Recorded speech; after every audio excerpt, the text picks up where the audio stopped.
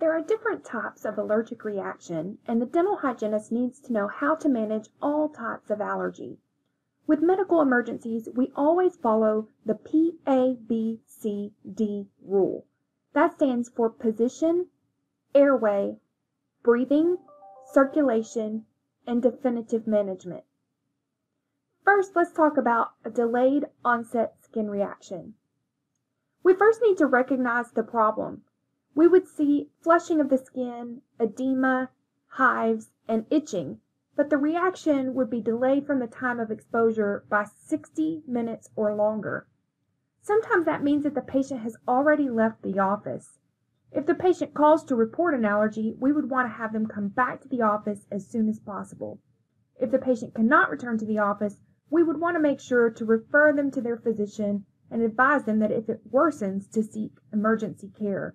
If a delayed onset skin reaction is noticed during treatment, we would need to stop treatment and provide care for the allergy. At this point, the patient is not likely in acute distress, so just position the patient comfortably. You're not likely to need to activate emergency response with a delayed skin reaction. These are very self-limiting and localized in the majority of cases, but we do still need to assess airway, breathing, and circulation. Definitively, we need to monitor the vital signs and observe the patient. The dentist may consider administration of an oral histamine blocker, or if allergy is progressing, the dentist would administer an IM histamine blocker. Obviously, we would like to identify the cause of the allergy and eliminate it from any future procedures. The patient would also need to be referred to his or her family physician for evaluation.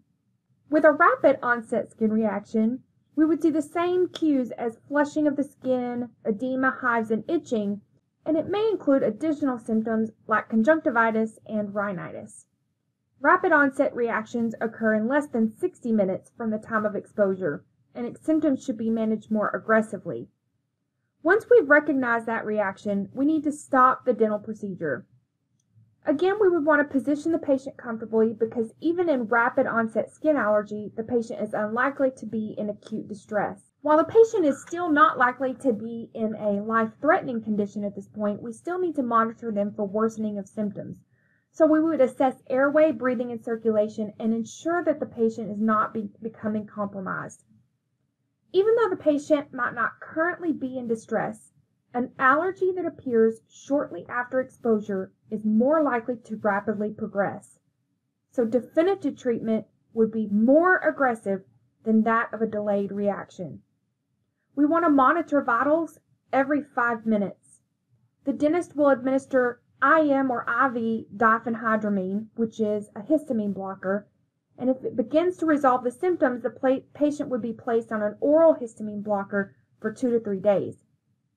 It's important to note that any time a histamine blocker is administered in the dental office, whether it's oral, IM, or IV, the patient cannot be permitted to drive because that medication will make the patient very drowsy. The patient should also be referred to his or her physician for an evaluation and follow-up.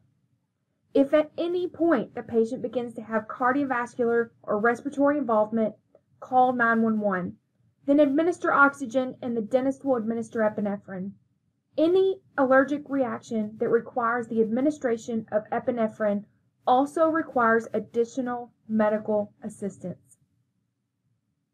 Now, if at any point your patient begins to wheeze or use accessory muscles during respiration, you should immediately terminate treatment and begin emergency management for bronchospasm. Usually a patient in respiratory distress will automatically sit up in an attempt to get more air, but if they aren't sitting up, you'll want to go ahead and sit them up. You want to assess the airway, breathing, and circulation, remove any materials that might still be in the patient's mouth, and reassure the patient to try and keep him or her calm. If necessary, start BLS. Any respiratory distress with wheezing and cyanosis warrants immediate medical attention. Call 911 and administer a bronchodilator and oxygen. The dentist should administer epinephrine and continue monitoring the patient until emergency personnel arrive.